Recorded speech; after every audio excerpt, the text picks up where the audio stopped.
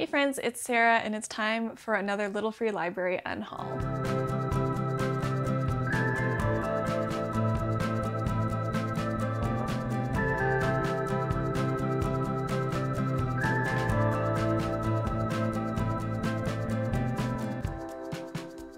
I have, I think, about 3 other Little Free Library videos, and I'll link them up top and in the description, but I really enjoy going on these. I mean, my boyfriend likes them because I get rid of some of my books, so they're taking up less room, but I enjoy them because I like kind of like treasure hunting for new books, and it's also fun to see different neighborhoods, get out in the city, places I maybe haven't really explored before, and get to see like the cool little free libraries, because some people like go really hard. Like last time someone had like a TARDIS little free library and that was really cool. So it's always exciting to see what people have done to make their little free library personal, and it's really cool to see different houses and the architecture and like the neighborhood vibes too.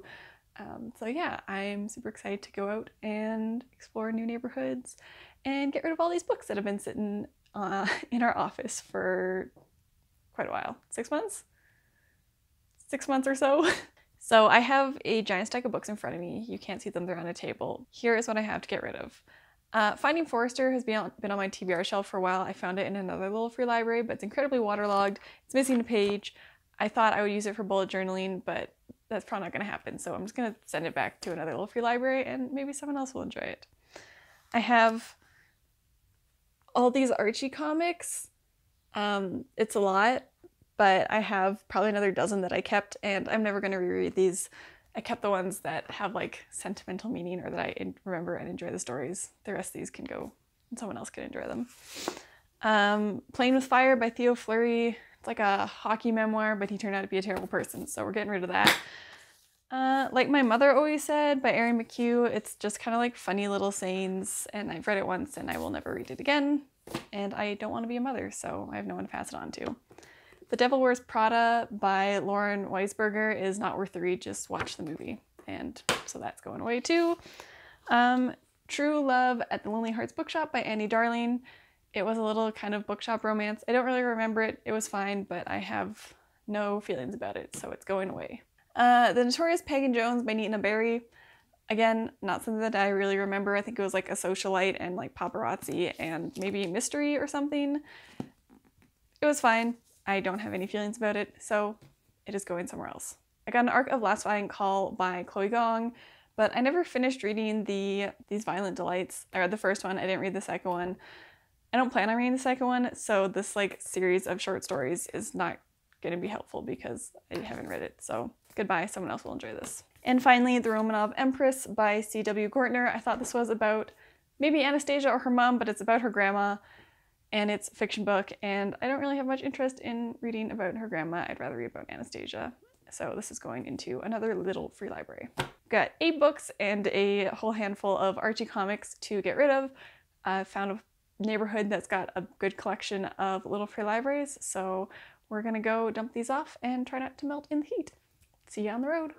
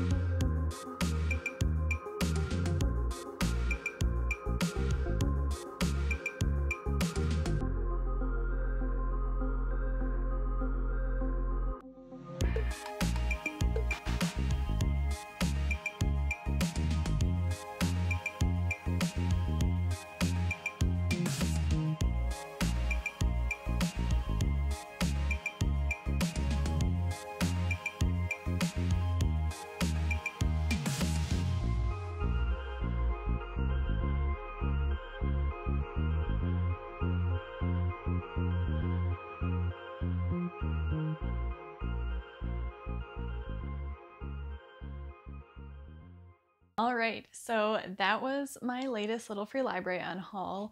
The neighborhood that we went to was super cute. It had so many really cool like older buildings and houses and also some really nice new ones.